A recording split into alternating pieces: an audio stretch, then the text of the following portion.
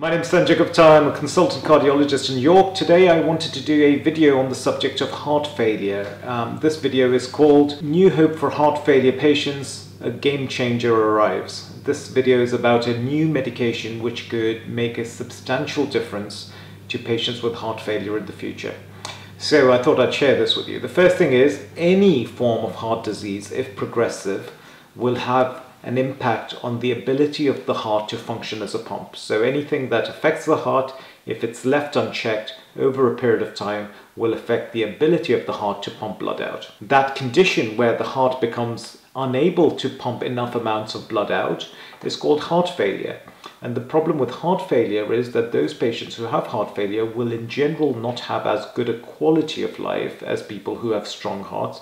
And in general, people with heart failure or weak hearts will not live as long as people with strong hearts. So heart failure has a substantial impact on both quality of life in terms of symptoms, breathlessness, tiredness, exercise intolerance, leg swelling, and also prognosis, worsening heart failure, more hospitalizations, increased risks of sudden death, increased risk of progressive cardiac death. We're always on the lookout for medications which can have a beneficial impact both on quality of life and quantity of life in patients with heart failure.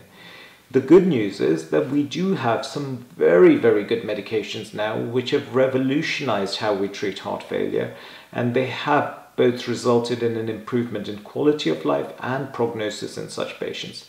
Some of these medications are ACE inhibitors, so something like ramipril, perindopril, lisinopril. These are ACE inhibitors, and they've been shown to improve prognosis. They reduce the risk of early death in patients with heart failure. Number two, beta blockers. Again, these are medications called like bisoprolol, carvedilol, nebivolol, metoprolol. Again, these are very effective and they help strengthen the heart up. They stop the heart from getting worse over a period of time, and they have made a substantial impact on prognosis. There is another medication called spironolactone, or mineralocorticoid receptor antagonists. Spironolactone or eplerenone, again another set of medications which has had a huge impact on how we manage heart failure and improves prognosis.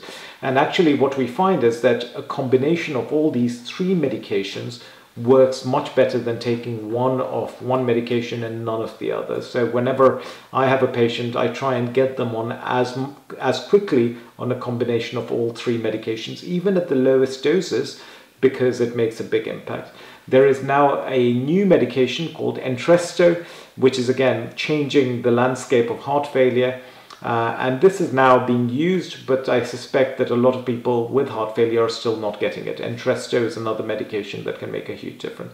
But the medication I'm going to talk about is something completely different, and this is really new information, but this could really make a huge difference. So I thought I'd talk you through it.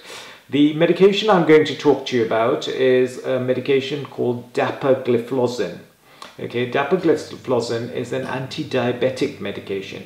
It's an SGLT2 inhibitor. And the way it reduces blood sugar levels in diabetic patients is it increases the amount of glucose we pass in our urine. So it causes a condition called glycosuria. Glucose passes out of the urine, extra water passes out of the urine, and that's how it works in its anti-diabetic role. However, there's a really interesting study that has just been published called DAPA-HF, DAPA-HF.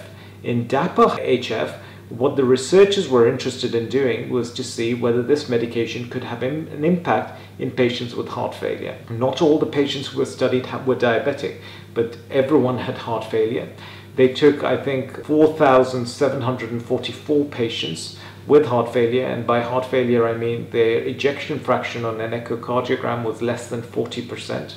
And they were randomized either just to placebo with all these other medications I've talked about, ACE inhibitors, beta blockers, spironolactone. These patients were already on it, but they were given a placebo, versus being on them and being given this agent called DAPA. And what they did was they followed these patients up, and the results have been incredible, because what they found that patients who were given the DAPA had significantly less cardiovascular death, less hospitalizations for heart failure, and better quality of life scores.